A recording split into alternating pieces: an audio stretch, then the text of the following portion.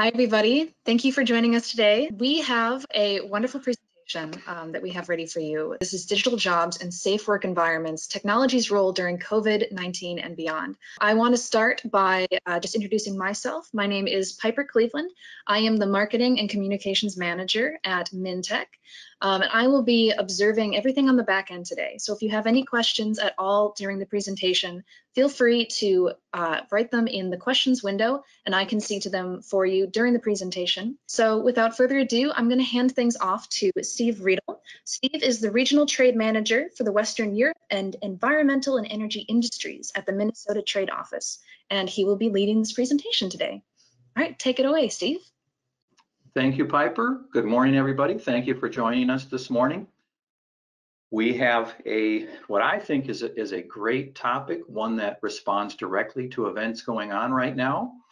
Before we get into our topic, I want to say thank you to the Minnesota Technology Association and especially to Piper Cleveland for being such a great partner and allowing us to be part of the new community of Minnesota Technology Association. We want to congratulate MnTech for the transition that they just made. I mean, it's always a major initiative to rebrand yourself, come up with a new logo. You know, everything you do has a slightly different look to it. And from what I've seen so far, and I think that my fellow panelists, as well as folks who are members of your organization, I think you'll agree that the transition is off to a good start. So I wish you all the best with the rebranding and relaunch of the Minnesota Technology Association. Well done. So context. When we conceived of this event, right around the time of this year's IoT Fuse, I had gotten a phone call from one of our panelists today, Kim Pearson, who said, you know, companies that can work remotely are doing better right now, and that was a light bulb that went off fairly easily for me. And so we were thinking about this fairly early in the time of the COVID-19 lockdown and restrictions and workplace adjustments and so forth. But little did we know that another crisis would, you know, all but overtake the first one. We're dealing with twin crises right now. So there's lots of businesses that are adjusting just when all these businesses were preparing to start to open, at least the ones that had some restrictions, especially restaurants and other types of businesses. A second crisis happened and they ended up delaying their opening. But now things are so fluid. Mall of America just reopened yesterday, not in major numbers, but so there's all kinds of transitions and everyone is asking, how do we adjust? So part of what we want to talk about today is this adjustment. So we're really grateful that we've got maybe about 38 folks join today. I also want to acknowledge the executive director of the Minnesota Trade Office, Gabrielle Gerbeau. She is planning to join today. I really regret we don't have a chance to introduce you to Gabrielle in person and give her a chance to say a few words. So Gabrielle, thank you for joining.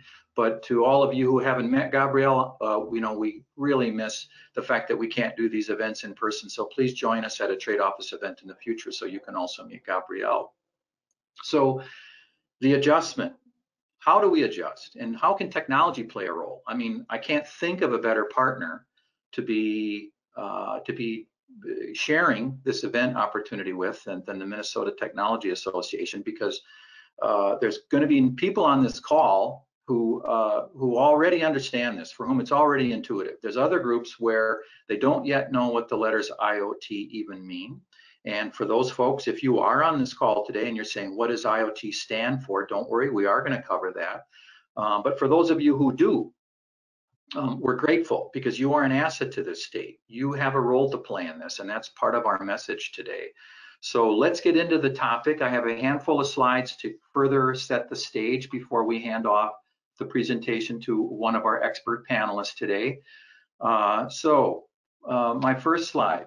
What's the Minnesota Trade Office? We're the state's export promotion agency. So if you sell your goods or services overseas, our office exists to help you. What's good for exporting is also good for our economy. That's why we exist. My title is Regional Trade Manager. So I have a territory. I cover the European Union plus a couple of other countries. And I have colleagues who cover the rest of the world. So I have colleagues who cover Canada and Mexico, Africa and the Middle East, Latin America, China, etc. So you name the country and someone in our office has responsibility for it, we'd be happy to talk to you about your own efforts to grow your business internationally. Some of us also have industry responsibilities. Mine happen to be environmental and energy industries.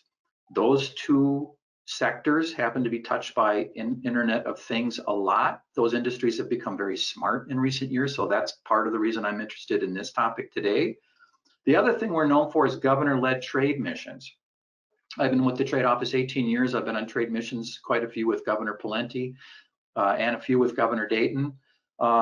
We haven't had one with Governor Walz yet. This is not a good year for trade missions. We hope the day comes when we do go on one, but when the time comes, we hope you'll join us on one of those. So why would the Trade Office, why would an export promotion agency even look at a topic like this? Why are we involved?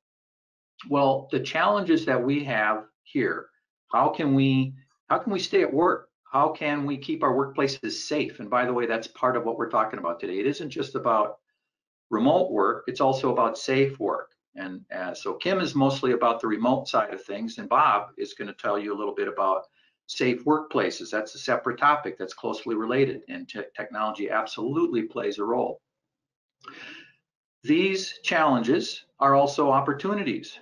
On the supply side of this question, how do we make it happen with technology? Well, a lot of that technology and a lot of the services and expertise, they exist right here in Minnesota. So we want to pivot and also say, hey, there's an opportunity here. There's a chance to promote Minnesota and its businesses internationally, and that's my biggest interest in this. So we're talking about in-person versus digital jobs, and it's the difference between, and by the way, the language, the very vocabulary we use for this topic, it's been in transition lately, and I'm noticing terms that I hadn't seen before, like blended work. So this is sometimes referred to as remote or blended work. Any organization that's able to transition its mission or production to remote work is more resilient. They and their workers enjoy a number of benefits. First of all, work's not interrupted. Those of us who can work from home, our work is not interrupted. We can keep doing it. Workers are safe. A worker that is able to work remotely isn't exposed to others who might have the virus, obviously. And our state likes any trend where we can manage the number of unemployment applications. My colleagues who work in unemployment insurance are by far the busiest folks at the Department of Employment and Economic Development right now. They're working extra long hours, and I'm pleased to say our state's doing better than other states, but it's still a massive disruption and it's really costly. And anybody who doesn't have to apply for an unemployment insurance benefit is good for our economy. So if remote work lends itself to that, that's good for all of us. This is a story, this is just a snapshot from The Economist magazine, which I find to be very good at trend spotting, way back in April. And when I say way back, it's because we can't believe how time is moving right now. They declared the death of the office, that maybe people won't be going back, and we're already seeing that. So there's incredible change underway already, and the question is, how far will it go? Well, we're already starting to see companies, especially the social media companies, saying, you know what, we're going to stay with this model. Folks who are working at home, they're performing well, and we're going to stick with this model. So all of this is going to lead to transitions in leasing of office space and how you consider those overheads and what kind of setups you actually have. So the trend is underway. It's pretty clear. And what's it going to look like a year from now? We don't know, but I'm convinced that that a lot of the changes we're seeing right now are going to stay here. What's the role for IoT? It's about more than just working from home and answering your email. It's about what can be monitored. That's really part of it. What remote capable jobs are virus resilient jobs, the jobs that allow people to stay safe. They're layoff resistant, people avoid exposure, and Minnesota's got the technology and the expertise. I bolded that because I want to again emphasize that we can market our expertise and our technology to an international audience. What jobs are we talking about? It's basically across the board. It's not just tech jobs. Any job where IoT can play a role is basically in play here. Here's a new term I learned just recently. And by the way, If I'm talking too fast, someone let me know, because I keep forgetting that it's about a 3-second lag, and I'm moving these at my speed, but not necessarily your speed. Here's a term we learned from Israel recently: in-home hospitalization. It's not an oxymoron. It's because they've used technology to help treat people in hospitals while they're staying, and not in hospital. It's as if they're in the hospital, they're being treated at home. So healthcare is especially benefiting from technology. Waste management is an industry. Utility settings. I'm looking at the clock. I'm going to move along just a little bit faster. Vehicle networks and supply chains. Basically, any function at work where you can monitor these tasks. Here's a company that also is helping out with safe workplaces by using Internet of Things in a way that wouldn't be obvious. A company that is planning to present with us at a rescheduled event that we actually postponed because we had this one scheduled for last week, and out of respect for all of the George Floyd events and all of the healing that's going on in our state right now, we wanted to postpone it. So Harmony Enterprises, small company, southern corner of our state, they have used IoT to make a waste receptacle safer. That door opens automatically, so you don't have to touch it. That waste receptacle can inform people via sensors when it's full, so you don't have to visit it as often. So if you want to know more about Harmony Enterprises and their Smart Pack product, I'm happy to connect you to the company, so let me know. Robotics is playing a role too. Check this out. There's a restaurant in Budapest, Hungary that's serving people with a robot, and the robot's made by a Japanese developer. So I haven't seen this in Minnesota yet. Is it coming? I don't know. It's a fascinating development. We all expect to see more robotics, but here's the kicker. They're actually employing more people doing the IT than they were. I mean, they have more employees now than they did before because of the IT going on in the background. Well, these are good jobs. So for those who are concerned, gosh, it's, that poor restaurant worker might have their job displaced. Well, this is a transition that is a separate discussion. We're not going to go too far down that path, but my point is, these are jobs of the future. I think they're here to stay. These are trends that are on the way, and robotics plays a chance too. So we're gonna tell you today what the Internet of Things actually is. We're gonna tell you about some of these examples. We want you to know about some of our local resources, and we also want to let you know what those resources are for going internationally, and do a little bit of Q&A. So next, we're going to have our first panelist tell you a little bit about what the Internet of Things is all about and a little bit about what their company can do. So I'm going to introduce Kim Pearson now. Kim Pearson is founder and CEO of New Boundary Technologies. The company helps Kim has helped me and Minnesota promote the state's role as a global leader in IoT. The company celebrating its 35th anniversary. They were an IoT company even before we called it IoT. The company manufactures or sells software for IoT solutions in water management, agriculture, oil and gas, industrial automation, and environmental monitoring, and they distribute them worldwide. Kim and his company have traveled with the trade office to help grow their business overseas. So I'm really grateful to Kim for inspiring this particular idea that we need to take a look at remote work.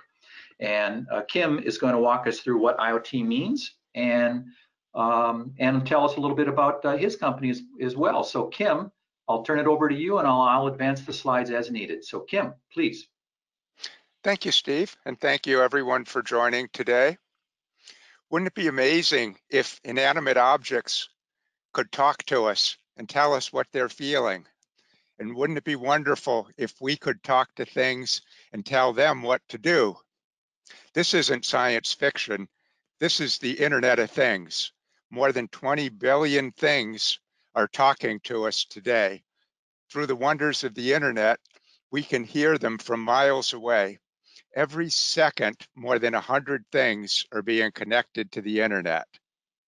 Every second, 100 things newly being added to the Internet. First slide, please. In our personal lives, our homes are connected to the Internet. We can tell our lights to turn on. We can control our thermostats remotely from our phones. Sensors in our cabin can tell us if our pipes are going to freeze. In healthcare and telemedicine, IoT connected sensors can send information about the health of our bodies to our healthcare providers. So instead of needing to go to see the doctors, our doctors, pharmacists, and nurses can visit us remotely by video conference. We're all familiar with IoT in our personal lives. This morning, we're going to talk about IoT for business applications, which is often called the industrial Internet of Things. Next, please.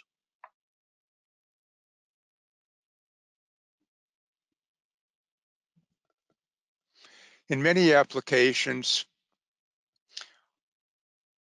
connecting our things to the internet eliminates over 90% of the visits to go check on their status. With IoT, we can see the status of sensors and equipment anytime from anywhere. So this lets our businesses be safer and more efficient and reduce how many times people need to go on site. This has added benefit to help with COVID-19. So instead of sending people to check things, we let the things talk to us and tell us how they're doing. Next slide.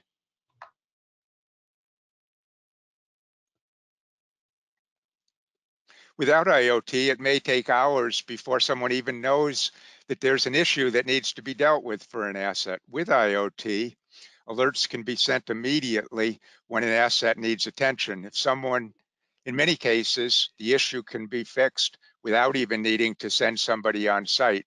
If someone does need to go visit, the right person with the right things can be dispatched quickly the first time. Next, please.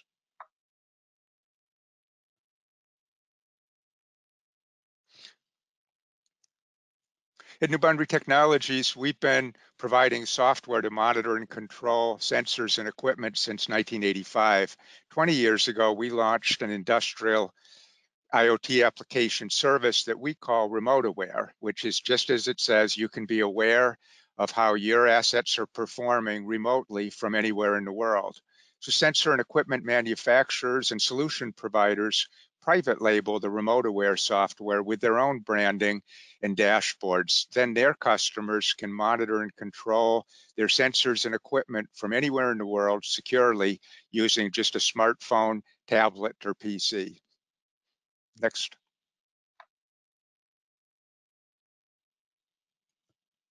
So here's a couple of examples of using IoT technology to improve our food supply chain.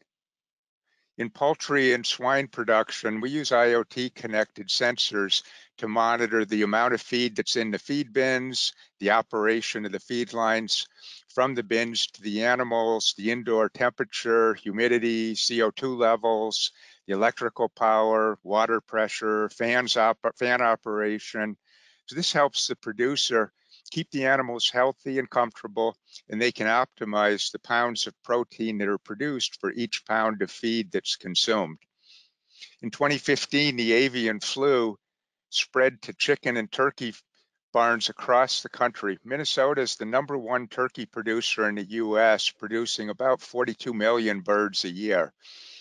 In 2015, over 9 million birds in Minnesota were lost. Fortunately, the producers working with the state of Minnesota and experts at the University of Minnesota determined that the virus was originating from wild birds, but the farm-to-farm spread was happening from workers who would pick up the virus in one building and then transport it to another and cause it to spread and then infect that building. So industry implemented strict biosecurity procedures and brought the flu under control. So now workers need to park their vehicles away from the building. They need to put on protective clothing before they go into the animal area with covers over their boots. And there's very strict control to make sure that if there is a virus in one building, it won't then get transported to another.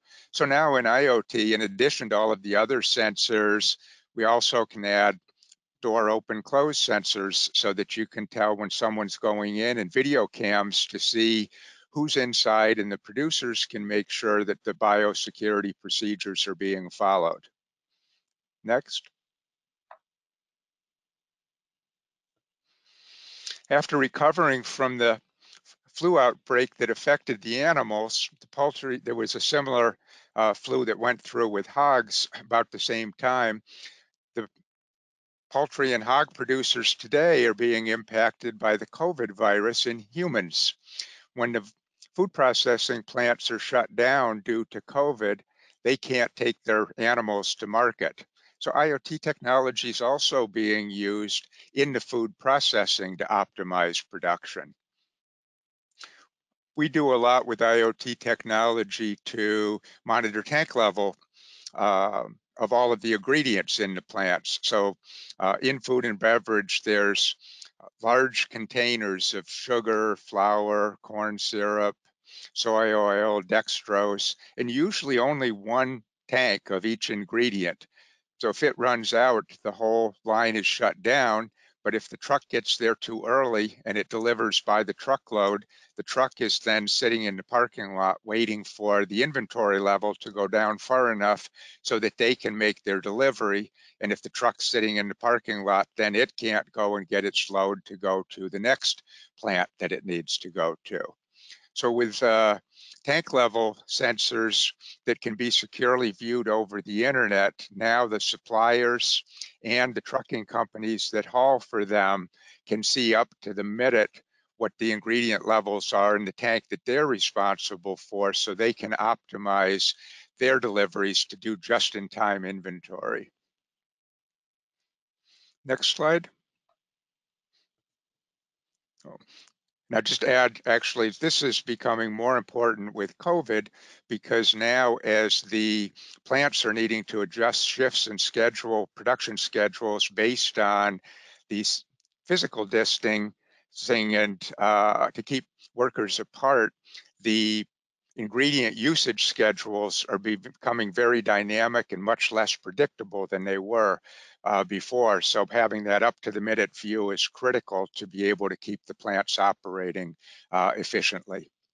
So with all of these applications, IoT is applying, as Steve mentioned, across virtually every vertical. And the reasons people are adopting IoT is to get in the industrial business space is to become more efficient, lower their costs. Other benefits as a result is by not needing to send people to the assets to check them. That reduces energy and water usage for fuel production, reduces CO2 emissions, it reduces air pollution. So IoT is just as the Internet of People has transformed our personal lives, the Internet of Things is transforming business.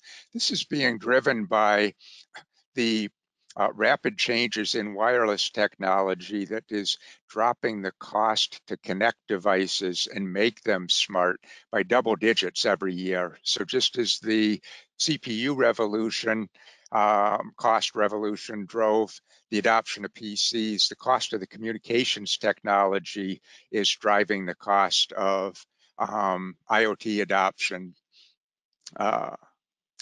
Next slide, please.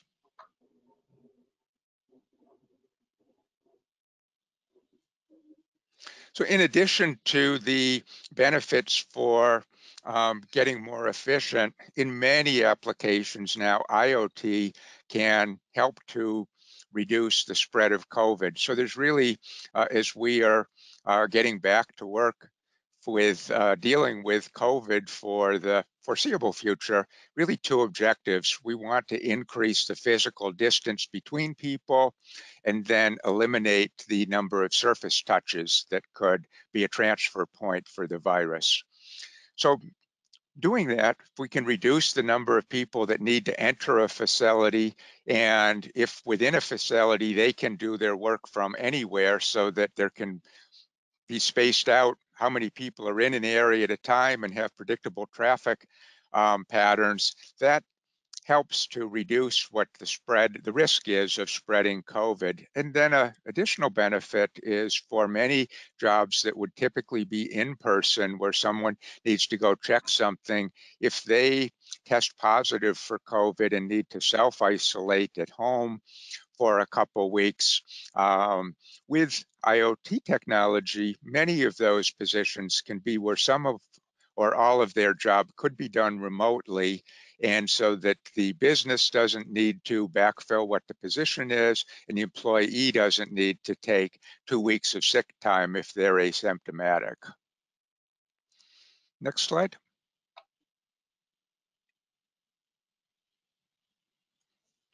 So whenever there's change, that creates opportunities. Technology is accelerating the pace of change, and the COVID, as we're all well aware of, is resulting in very, very dramatic changes in a very short period of time. So this, for those who can identify and capitalize on them, creates a lot of new opportunities. So there's opportunities in your business to use technology to be more COVID resistant and to move some additional jobs to where they can be done from anywhere, in addition to the kind of traditional digital office jobs that have moved to homes today. And then there's opportunities for technology solution providers to offer new solutions to be able to help businesses become more virus resistant. I'll pass back to Steve to introduce Bob, our next presenter, who's got an incredible IoT solution for making businesses more safer places. And what's interesting is this is not specific to COVID, that all of the benefits were there for smart buildings prior to COVID. And then this is now a new benefit that is available as a result of the COVID outbreak. Steve. Thank you, Kim, and well done. Fantastic overview of what IoT is and the incredible number of ways across every vertical that IoT can play a role. Most impressive. So we're really grateful that that MnTech sent us to Bob French. This was a revelation to me that that the world of HVAC can have such a sophisticated role in making sure that our air quality is under control at a time when we're all nervous about the spaces that we're entering. So Bob French is going to tell us about that. Bob French is Chief Evangelist for 75F, a local applied IoT tech firm building the world's best building intelligence platform. Bob's working with building owners across the country to help them reopen their buildings in the COVID era. Bob will present guidance for reopening buildings and how technology can make that easier and safer. Bob, tell us about 75F. Well, thank you very much for the opportunity to do this. A lot of us are concerned right now. Buildings are opening across the state. And so in times like this, we look to guidance from the authorities. Next slide. So the guidance that we're following is coming from the CDC and ASHRAE. ASHRAE has formed an epidemic task force, and this is a society of engineers who essentially determine how buildings are operating, especially regarding their heating, ventilation, air conditioning, HVAC systems. Next slide. So what we're going to talk about today is what is ASHRAE and CDC recommending, how ventilation systems work, because I just want to make sure everybody understands the basics of how this happens in a building so you can understand what we're suggesting. The science behind those guidelines, where does that come from? How to follow the guidelines. I'm going to be giving you some practical information today, and then some implications for utility costs. Next slide. So first of all, what is the CDC recommending? So as we reopen our buildings, there's a couple of different things that they're recommending. They have guidance for how to reopen a building that's been closed for a long time, and they also have guidance for how to keep your building running and safely, considering that there is an infectious aerosol. The most current one, of course, is COVID-19. Everybody knows this. They're saying things like keep systems running longer, perhaps 24/7, if possible, to exchange air constantly, to increase the amount of outdoor air ventilation.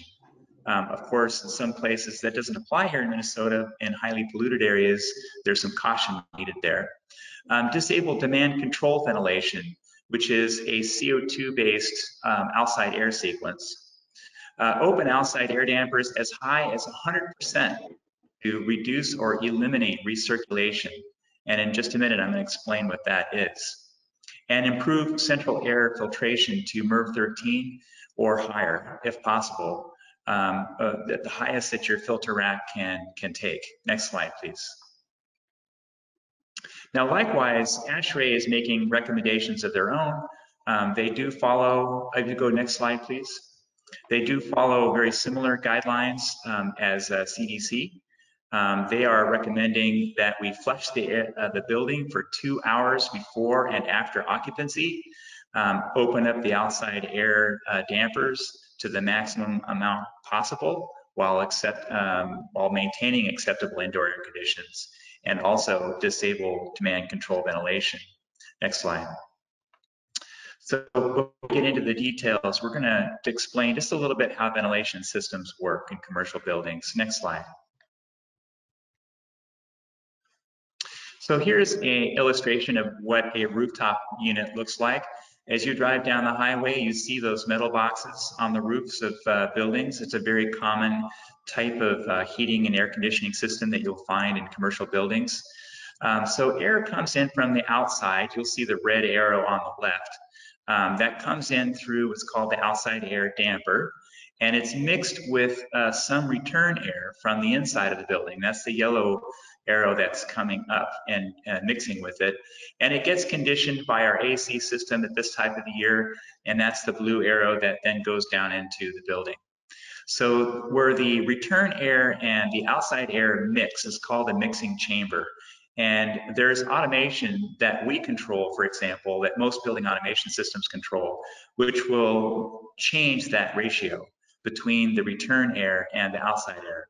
When I was talking about earlier recirculation, right, this is where you control how much recirculation is occurring. So the recommendation is to eliminate recirculation and bring in only outside air. Now, there's some limitations to this, right? Equipment in hot weather isn't designed or it's not sized properly to do that completely, and so it can be a challenge. But that is the recommendation. And so why is that? Next slide, please. So the CDC has come out with some studies and recommendations. Next slide.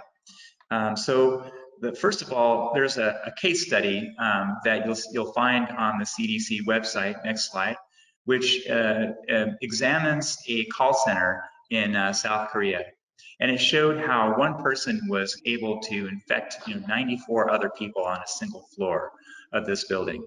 And so the recommendation is, and the science is supporting that ventilation and infection through the air is a path for the coronavirus. So even though there was considerable interaction in other floors, it was really this one floor, the 11th floor, where most of the infection occurred. And so this indicates to us that the duration of interaction, right, was an important factor in the further spreading of COVID-19. Next slide. So since the duration is important, it is necessary to understand another concept, which we call the viral load. The viral load is nothing more than the concentration of the virus per cubic foot of air, right? So the idea is to dilute the amount of concentration in the air through a process called dilution ventilation. And that's essentially what's behind the science to open up the amount of outside air. So by bringing in more fresh outside air, we reduce the concentration of the virons that are in the air inside the building. Next slide. Okay. You know, there are other scientific studies have been done too. The American Society for Microbiology have also come out with, you know, similar recommendations that higher outside air fractions and increased exchange rates, you know, dilute those viral loads, you know, indoors. So it also talks about humidity, you know, relative humidity as being a factor in something that we want to look at. So not only do we want to bring in more outside air, we want to control humidity. Next slide. Now, why is that? It turns out that humidity has a very strong effect on the size of the particles. So the size of the particles are important because the smaller the particles are, the longer they will tend to float, you know, in the air. The big particles will tend to form and then drop to surfaces where they can be disinfected, right? So it turns out that higher humidity levels encourage larger size particles, which is what we want. We want the particles to travel only a short distance before their weight just carries them down to a surface where they can be inactivated by cleansing. Next slide. Well, it turns out that not only do these size particles drop faster with higher humidity, it turns out that the life of the virons themselves, the virus itself, is affected by the indoor relative humidity, and that at 50%, the inactivation rate of the virus is the fastest. So we really want to keep our humidity levels between 40 and 60%. Now, why do we want to keep it under 60%?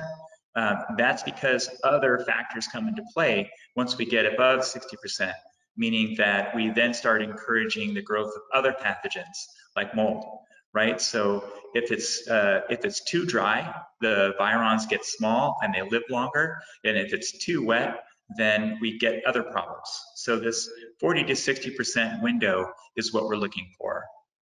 So next slide. So let's talk about some practical things that you can do to follow the CDC and ASHRAE guidelines.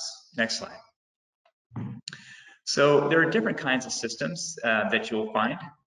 So first of all, during occupied hours, we want to open up our outside air dampers as much as we can, as high as 100% if possible.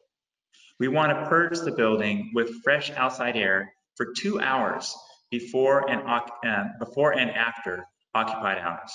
And we want to disable demand control ventilation. That's using CO2 sensors to figure out how much occupancy there is in the building. And if you have a VAV system, we want to increase the discharge air temperature from the unit so that the VAV terminals will be as wide as possible. Next slide. So specifically, how do you do this with the type of systems that you have? So if in your building you have thermostats, you're going to want to get up on the roof and open up your outside air damper. And over on the right is a picture of what an outside air damper looks like. So if you can open up your outside air damper, you also want to turn on your fan to be on at all times, not in auto. It's very common if you have a thermostat that you're using really a residential thermostat, which has an auto mode, right? Commercial buildings, we don't want that auto mode operating during COVID. And if you have an economizer, which is like that damper that you see over on the right, but much larger, you're going to want to call your HVAC tech to set the minimum position as much as they can. They might have to do some testing. They might not be able to get it to 100% open. It depends on the size of your unit. You want them to set it as wide as possible. Now, if you have a typical building automation system, you'll have your HVAC automation tech edit the settings for the outside air damper to as much as 100% as possible and disabling demand control ventilation. Now, if you are a 75F customer, no need to worry about any of those things. We'll take care of it for you. Just let us know you want to do it.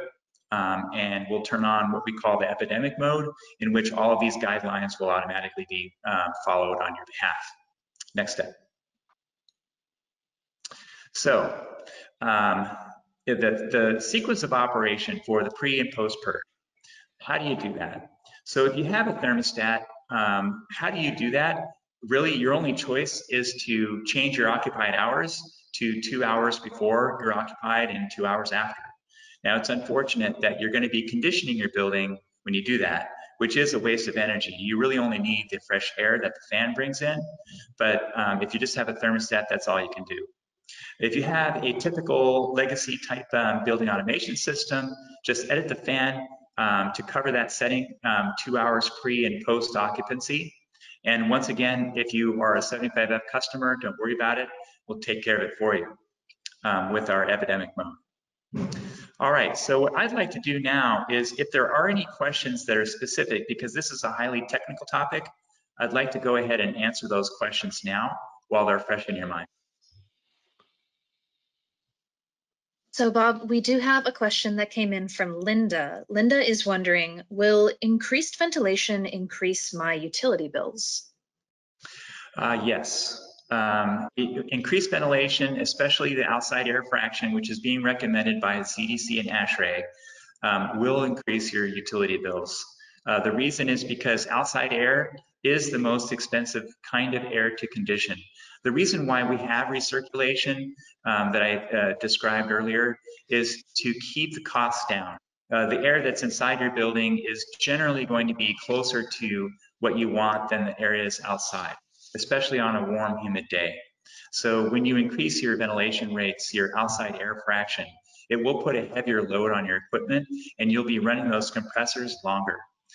We are doing some studies right now to find out exactly how much that is, and it will be limited by the size of your equipment. Since a lot of equipment isn't very much bigger than what was designed, I have an educated guess that your utility bills will go up something along the lines of maybe 20% or less.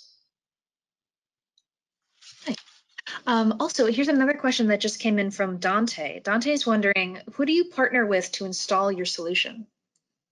We partner with mechanical contracting companies and systems integrators, control companies. So the HVAC contractor that you work with in your building is likely someone that we would work with. And certainly for local companies in the Twin Cities, we can meet with you directly and either work to find a partner, a mechanical partner, or work with the one that you are already working with. Thanks, Bob. That's all the questions we have right now, but if you have any questions later on, feel free to type them into the questions window and we will answer more at the end of the presentation. Thank you.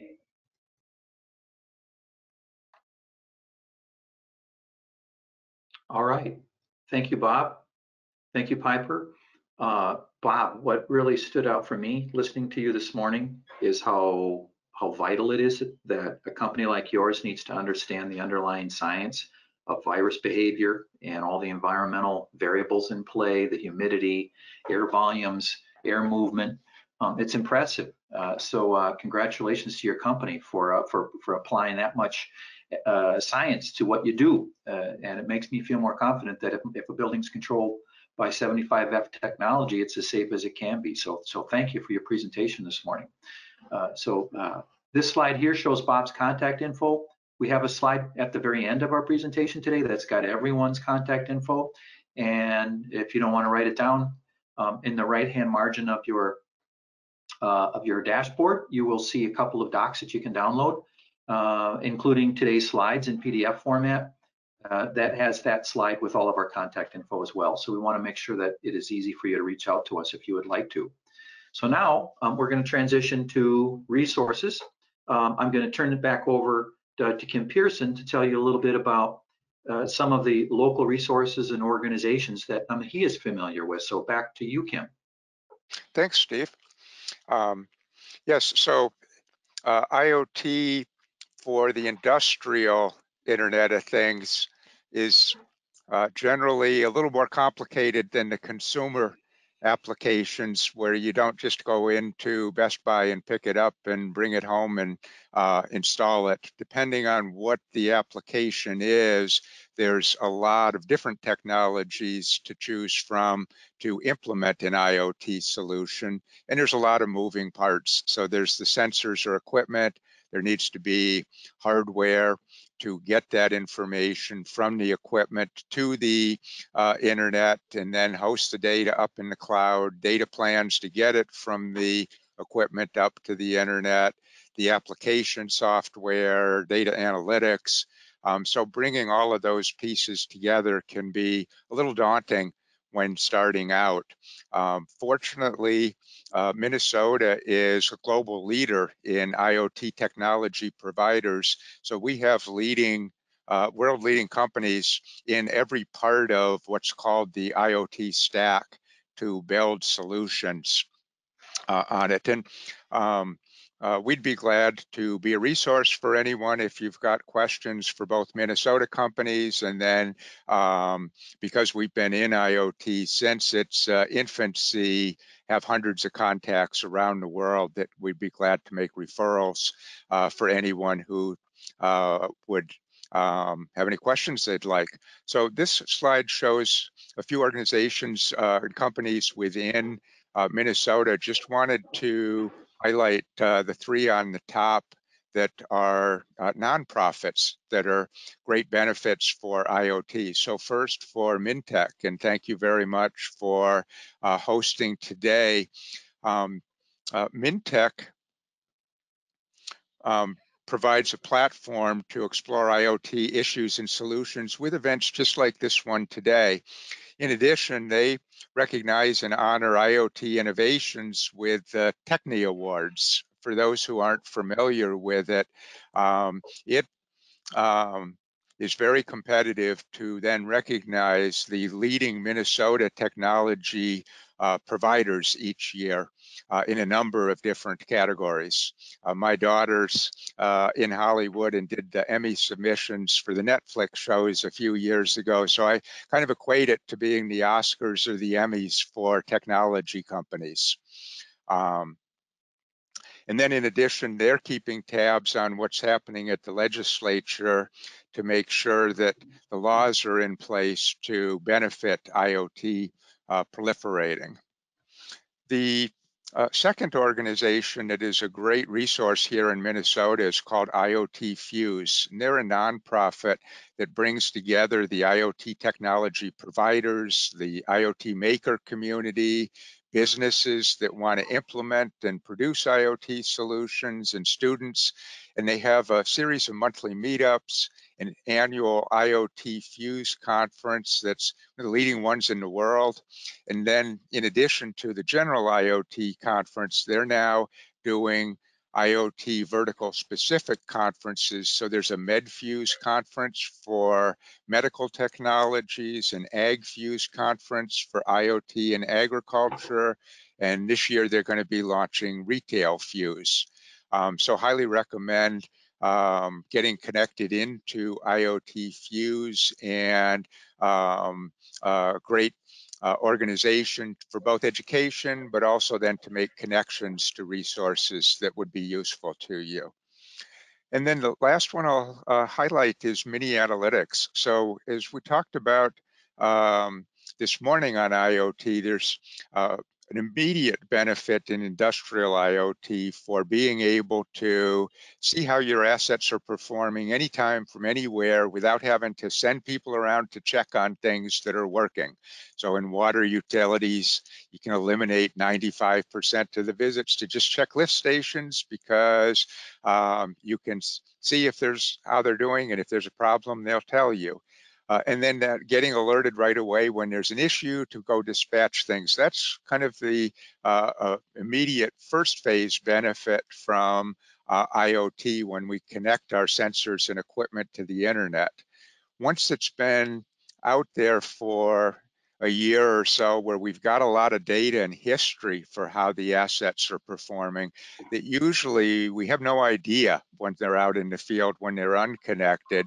Then we can take that data and do analyzing of it to get preventative, proactive, predictive in managing our assets. Harmony that Steve mentioned is a great example with that, with the trash compactors, that in addition to making it more efficient to pick up the trash where you don't need to go visit them until they're ready to be picked up just in time, emptied just in time, and now preventing COVID with the no touch, they're actually, by having the data from it, able to advise their customers on when it's time to do maintenance on the compactors, because they know how much they're being used by getting the data on the internet. So there's a great organization in Minnesota called MnTech that is a nonprofit that brings together the data science community, and the whole data analytics field is changing very, very rapidly, just as the IoT technology is. And so once you get the data, then going to that level 2 of benefit is where MnTech is a great resource. So like I said, be glad to be a resource for anyone, or contact information is the end to make introductions to companies and or organizations that can be useful to you. Steve. Kim, excellent summary of each of those organizations. Boy, we are really blessed in this state with a lot of support. Quick note on IoT Fuse, the conference of the same name, IoT Fuse. They had to very quickly pivot this year from a live event, which typically is drawn over 1,000. And I think one year they had 1,500. They had to pivot with very little notice to doing an all virtual event. Kim and I gave a variation on this presentation at this year's virtual variation or virtual version of the IoT Fuse event, but still highly recommended. We sure hope they'll be back live next year. So a couple more resources to wrap up. I want to emphasize one more time that this problem isn't only local. The rest of the world is trying to figure out telework, is trying to figure out how to keep people working. This is just a one narrow example in Japan. Japan was struggling to figure out telework because they had some office culture issues that were slowing them down. They love official seals over there, and it was making it difficult to keep people out of the office. Anybody who can help Japan with that issue will help their economy. So I present it merely as one example among, I'm sure, countless others, that there's a market overseas for help with workplaces around the globe. So resources and follow through. Kim just told you about IoT Fuse, MnTech, and some of the other organizations, and he knows them better than I, even though I interact with a couple of them from time to time too. But think of him as a resource for being connected to those organizations on that previous slide. If you're thinking internationally, I will be your primary point of contact. We got a fantastic ecosystem here. A couple of those logos really illustrated that. I'm going to show you just a snapshot of our industry profile here in a sec. It's one of the documents that is in the margins of the dashboard. You can download that doc as well. If you're a startup and you haven't yet heard of Launch Minnesota, let me know. I'd be happy to connect you to them because Minnesota, for about a year now, has had an organization devoted just to helping out our state startups, and a lot of them are in the IoT field. So here's just a screenshot of what that brochure actually looks like. If you'd like to have a look, please download it. Our state really is a leader in this field. Kim's one of the people who helped show us that. 8 rich pages of detail on our companies here, our expertise here, and we're in the business now telling the rest of the world, hey, we have a great IoT ecosystem here. Please use it. Okay, new normal. The trade office is still open for business. Tap our office for our expertise and our services, help you grow overseas. Consider use of a STEP grant. STEP is an acronym for a State Trade and Export Program grant. There's funds from both the state of Minnesota and the federal government. You can get up to $5,000 to help you with export promotion activities. And you can use them even when you're not traveling overseas. If you're trying to, let's say, find a new distributor for your product or your service in another market, and you need to pay for services to actually line up distributor candidates, you could pay for that with using a STEP grant. That's eligible. So contact me about that one. Kim has been a customer of the STEP grant program. Kim and I traveled to a trade show and conference in Israel this past November, and so he was one of several companies that tapped it. So you should consider it too. Travel with us in the future. We hope to have an actual trade mission one of these days, probably after there's a vaccine and people are comfortable traveling again. We may even be putting together some virtual travel events. Later today, I actually am going to be listening to a presentation on how you put together a trade mission that's virtual. So yet another transition that we're all making. The Minnesota Trade Office has got a calendar of events that you can monitor. Get on our mailing list if you're not already on it. Happy to tell you about our export promotion events. I will close because we're down to 5 minutes. I really would like to finish on time for those who've got a 12 o'clock commitment. I'm just going to read this quote to you. In an instant, COVID-19 has forced a move to, oh, I can't even see the rest of my slide. I have to move it aside here. I can't read that word. A move to a new model, and a social barrier has been broken. After this crisis, some percentage of managers will have made the transition to a new skill set. This came from a Forbes magazine article entitled COVID-19, the Digital Economy Change Agent. So maybe the virus is doing us a favor. Maybe it's accelerating a move to a new model. And maybe you are one of those managers who will learn this new skill set. So think about that. That's my message. Now, before we go to Q&A, I'm putting up the contact information here. This so you can contact me or Kim or Bob or Piper. And if you don't want to write it down again, and you can just download the brochure, or sorry, the PDF version of the slides, which is over in your dashboard. Before we go to any Q&A, which we won't have a ton of time for, but I want to give each of my co-panelists today a chance to offer any final thought on their messaging. Kim, I'll start with you. Any final thoughts or observations from today? Yeah, I guess I would leave with, we all know how video conferencing is changing our world to be able to connect people to people, and our being right here being an example. During the time we've been together, over 300,000 new things have been connected to the internet. So just look in your businesses and around you. What are the things that if they could talk to you, you could likewise get that benefit that we're doing for people to people in having people to things communication. Kim, fantastic message to all of you. Look around your office, look around your workplace. Could it be connected? Great question. Bob, your thoughts? Yeah, my thought is that we're going to be opening up our offices. We need our offices to carry out commerce. And living with COVID is not a short-term thing. It's going to be a year, 2 years. And it is something that people need to actually change the way their buildings operate. We're doing a whole webcast series on this topic called Healthier Buildings. So you can learn more along the lines of what I was talking about today, about living with COVID.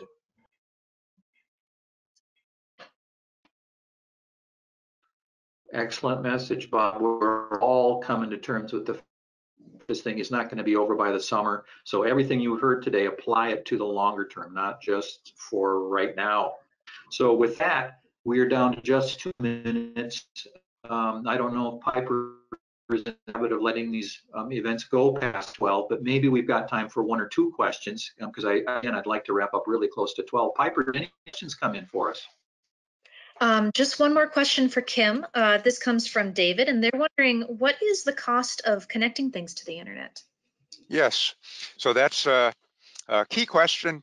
And so first is, it's with many things, it depends, because is it indoors, outdoors, how many things, how much data? The general trend is that for each one of the applications, the costs are coming down by double digits every year. So I'll just kind of give some representative numbers for an example indoor application, where to connect things up to a wireless cellular router that would get the information to the internet used to be where just a few years ago, those devices would be in the $800 or $900 range, and you'd need 3 or 4 per floor. With the new technology for a similar application, they're $200 or $300, but instead of 3 or 4 per floor, you have 1 for every 3 to 4 floors in a building. So, 10 times fewer devices at 1/3 of the cost each on the hardware. And then the communication plans on the cellular that just a few years ago might have been $30 a month to get the connection up has come down to where now you can, for many applications, be getting data plans that are down at $2 a month. So when you, so those are kind of some typical ballpark numbers on kind of some hardware, communications. There's, software, hosting kinds of costs. It's a couple dollars a month, but depends on your application, but general trend is that dropping very, very fast. So if it seems too expensive today, come back in 2 years and it'll probably have a good ROI. Thanks, Kim. So if you have any other questions, we're out of time today, but you can always email us. Email it to whoever the question is specific for, or you can reach out to me and I can connect you to all of our wonderful presenters here today. You will receive a recording of this, and we will also be sharing it on social and on our website, so you can go back and revisit it anytime. I just want to wrap up by saying thank you so much to Steve, Kim, and Bob for joining us today. And if you have interest in checking out any of our other events or programming, feel free to just look at MnTech.org, and on our events tab, we'll have everything listed there. Thank you so much, Piper. It was great working with you. Very grateful. Thank you. All right. Goodbye, everybody. Get in touch with us. Goodbye.